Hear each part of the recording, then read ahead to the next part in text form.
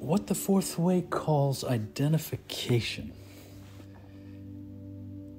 can be detected in us in this moment-to-moment urge into forward motion, to be moving forward into activity and into identity and into a sense of completion and fullness and fulfillment as an identity, as a person who's alive and doing things.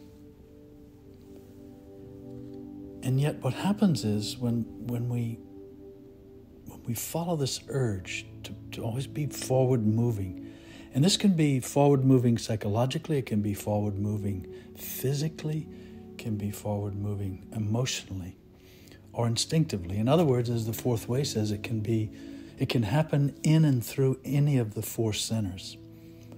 But when it does happen, what also happens is that there's a move away from and out of the stillness and silence and equipoise of pure consciousness. And this is what gets missed. This is what's not understood. But what happens is the four centers, or as some traditions call it, the body and mind, they get activated. Something in our surroundings or in our mind stimulates the four centers. They start moving. Their gears start moving. And as they do, they drag our consciousness, our awareness, along with them. And then what is called identification, this movement forward, starts to snowball. And it can very quickly snowball into momentum and often into fervor, into fervent movement or fervent talking or fervent eating or emoting.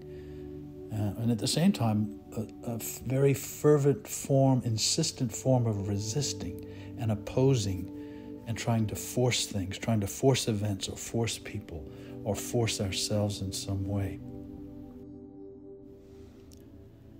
As this happens, as we get more and more identified, it generates in us a feeling of a stronger and stronger sense of identity.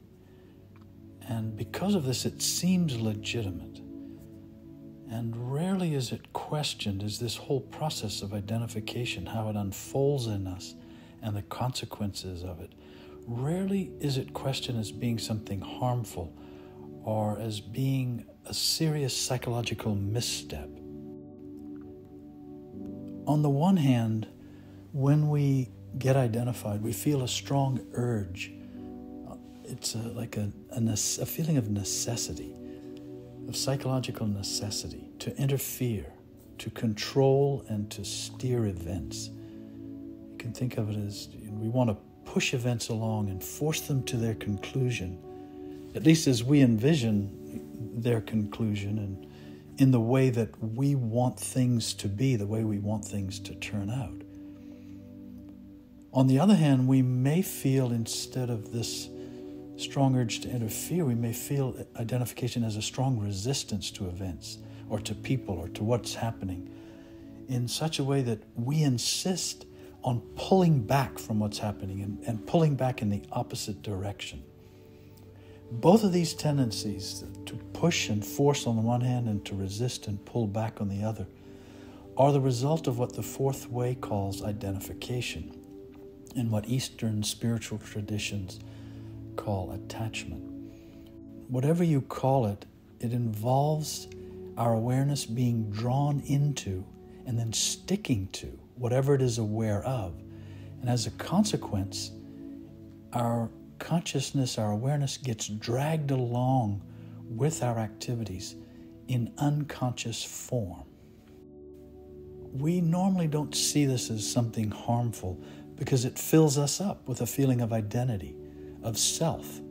It literally fulfills us with a sense of doing and accomplishing and existing.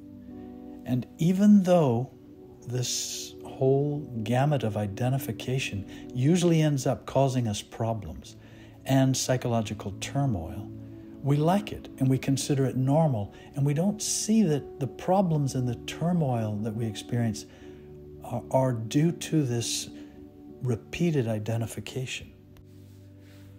And because being identified makes us feel alive, we keep looking for more satisfaction, more fulfillment through more and more identification in everything we do.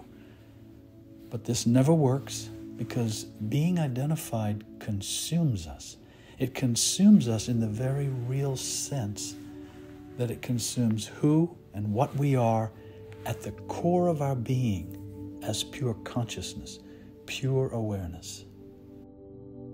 Every time we get identified, our awareness gets pulled out of itself, out of the realm of itself as awareness, and into this funnel of fixation and determination and conviction and compulsion.